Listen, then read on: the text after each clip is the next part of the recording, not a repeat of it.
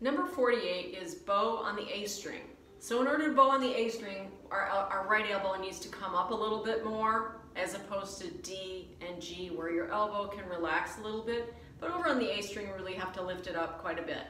All right, so again, this is just emphasizing, like in number 47, emphasizing the directions of the bow. So pay attention when you see the symbols, you have to go the direction that it's telling you. So the first note is down, second note is up, and so on. Here we go. 1, 2, 3, 4. Rest, 2, keep your bow there.